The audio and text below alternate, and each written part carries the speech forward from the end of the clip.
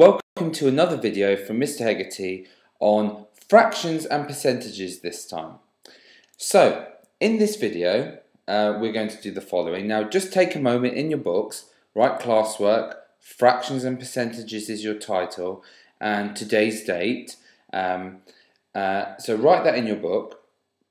And I'm just going to tell you what we're going to learn this lesson. So make sure you have this neatly in your book. You don't have to write your objectives for today, but I'll just explain them to you. The first thing we're going to do is we are going to convert a fraction to a percentage, and that's level 5, level 6 work. And then we're going to go back the other way, and we're going to take ourselves a percentage and convert it into a fraction. Again, level 5 or level 6 work.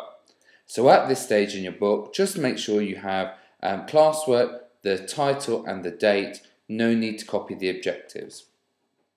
As always, I'll do a few examples. I'm using the picture method to represent the problem. Make sure you copy the picture accurately, write all steps and do each example, then attempt the questions. Okay, here is a typical question. In your book, make sure you write example 1 and we are going to express the fraction 1/5 as a percentage. So we are given a fraction, that's a fifth, and we are going to convert it into a percentage. Okay?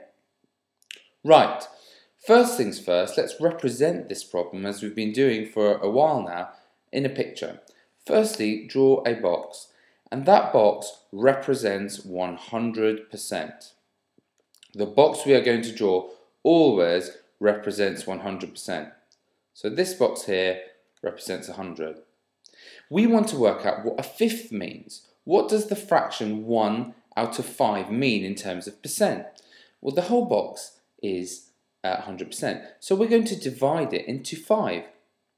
This 5 on the bottom tells us we want to split this box into 5. So here's 1, 2, 3, 4, 5.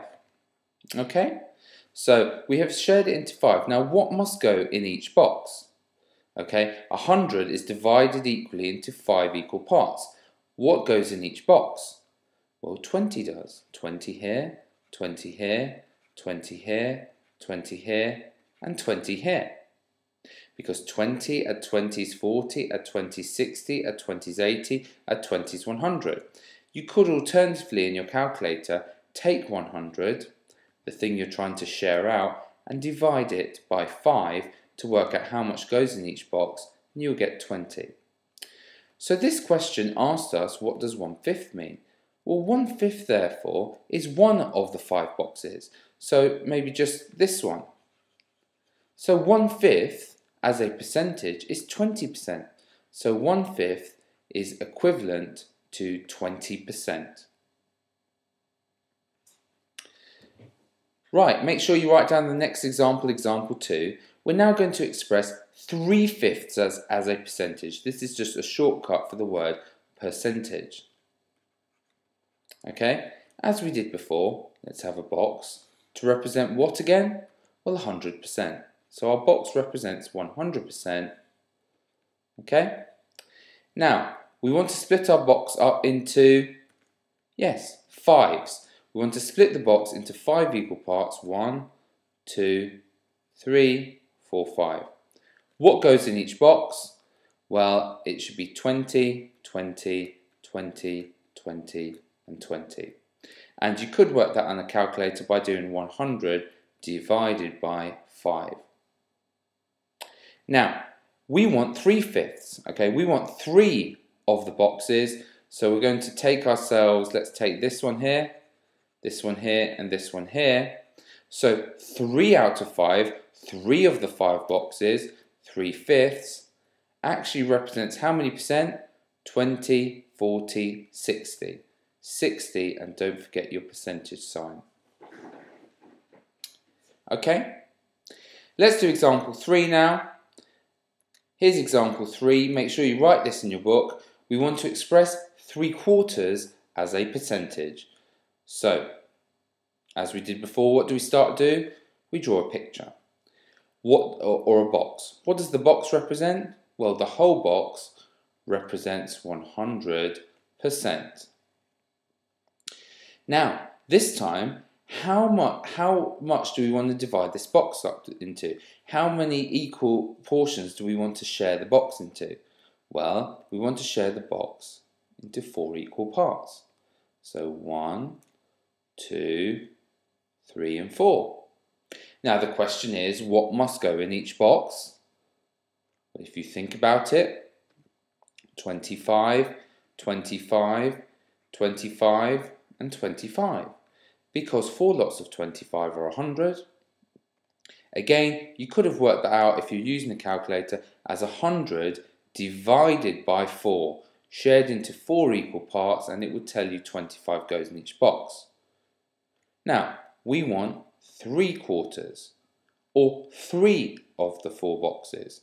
So we'll take that one, and this one. So in total, 25, add 25 is 50, add 25 is 75. Don't forget your unit, percent. 3/4 is the same thing as 75%. Now we've done 3 examples. You should be able now to do the following questions, which will be given to you on the sheet. So pause the video at this stage. I want you to do all of these questions. When you've done them and I've marked them, then I want you to do the last part of this video. So here are the questions.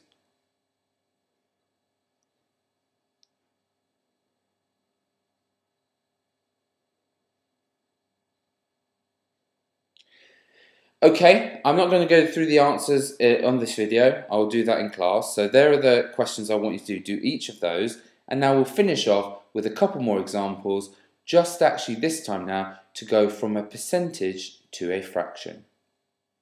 So write down example 4.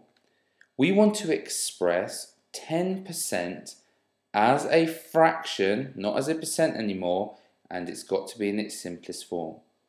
Now percent, you should know, means out of 100. Percent means, and you should write this down as a definition in your book, out of 100. So 10% means 10 out of or over 100. So there we have a fraction. 10% means the same thing as this. So I'm just going to take a moment actually here. I'm going to write 10% is actually 10 out of 100. And there's our fraction. Now, is it in its simplest form? We did this the other day. Can you think of a number that divides into both 10 and 100? Now, some of you may say 2, and you're right, and 5, and again, you're right. But what's the biggest number? Well, the biggest number is 10. 10 divides into 10, and 10 divides into 100. If we divide the top and bottom by 10, we would get our answer. 10 divided by 10 is 1. 100 divided by 10 is 10. There is our fraction in simplest form. So 10% is the same thing as 1 over 10. Last example, example 5, write this in your books. Express 32% as a fraction in its simplest form. So 32%. What does that mean? Remember what percent means? It means out of 100. So 32% means 32 out of or over 100. Can you think of a number that goes into 32 and 100? Well, I can think that 2 does, so I'm going to divide top and bottom by 2, and I'd get myself 16 out of 50. Okay? Anything you can think of that goes into 16 and 50? Well, again, 2 does, so we should simplify it further. Divide top and bottom by 2, and we would get 8 over 25. Now, can we think of anything that goes into 8 and 25? Well, I can't, so I stop there. So 32% as a fraction is 8 over 25, or 8 out of 25. Now we've done those examples, a few questions for you to try yourself. Again, this is on the sheet. So now it's time to do these questions here, these 8 questions, expressing each of those percentages as a fraction, and make sure you put it in its simplest form. And that's all for this lesson. Thank you for watching.